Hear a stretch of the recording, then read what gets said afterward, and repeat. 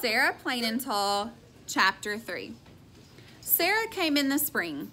She came through green grass fields that bloomed with Indian paintbrush, red and orange and blue-eyed grass. Papa got up early for the long day's trip to the train and back. He brushed his hair so slick and shiny that Caleb laughed. He wore a clean blue shirt and a belt instead of suspenders. He fed and watered the horses, talking to them as he hitched them up to the wagon. Old Bess, calm and kind, Jack, wild-eyed, reaching over to nip Bess on the neck. "Clear day, Bess," said Papa, rubbing her nose. "Settle down, Jack." He leaned his head on Jack. And then Papa drove off along the dirt road to fetch Sarah. Papa's new wife. Maybe. Maybe our new mother.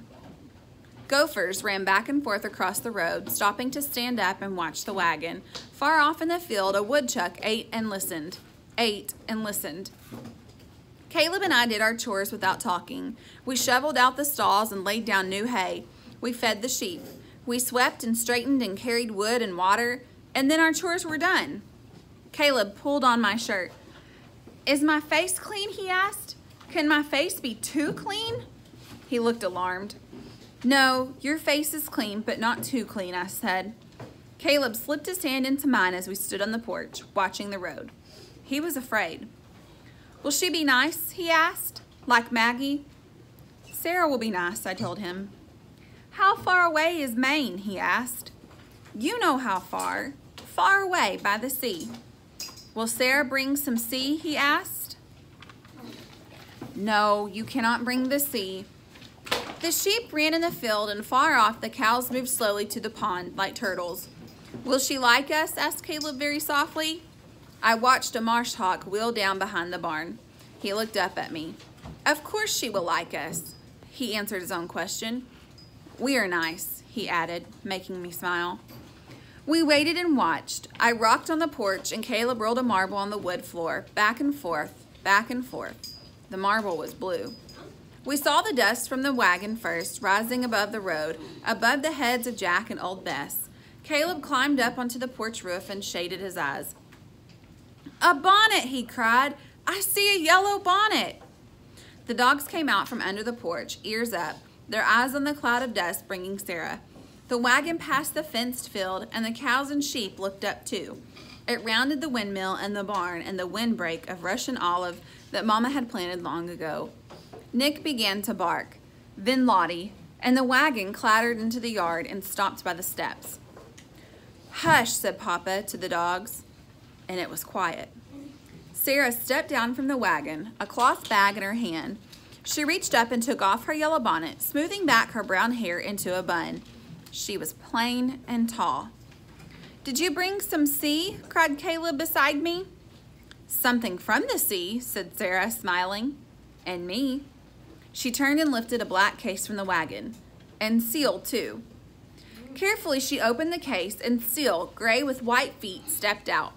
Lottie lay down her head on her paws, staring. Nick leaned down to sniff.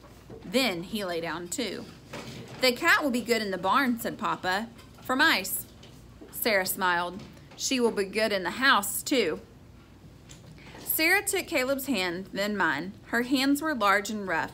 She gave Caleb a shell, a moon snail, she called it, that was curled and smelled of salt. "The gulls fly high and drop the shells on the rocks below," she told Caleb. "When the shell is broken, they eat what is inside." "That is very smart," said Caleb. "For you, Anna," said Sarah, "a sea stone." And she gave me the smoothest and whitest stone I had ever seen. The sea washes over and over and around the stone, rolling it until it is round and perfect. "That is very smart too," said Caleb. He looked up at Sarah. "We do not have the sea here." Sarah turned and looked out over the plains. "No," she said, "there is no sea here, but the land rolls a little like the sea." My father did not see her look, but I did, and I knew that Caleb had seen it too. Sarah was not smiling. Sarah was already lonely. In a month's time, the preacher might come to marry Sarah and Papa, and a month was a long time. Time enough for her to change her mind and leave us. Papa took Sarah's bags inside where her room was ready with a quilt on the bed and blue flax dried in a vase on the night table. Seal stretched and made a small cat sound. I watched her circle the dogs and sniff the air. Caleb came out and stood beside me. "When will we sing?" he whispered. I shook my head, turning the white stone over and over in my hand. I wished everything was as perfect as the stone. I wished that Papa and Caleb and I were perfect for Sarah. I wished we had a sea of our own.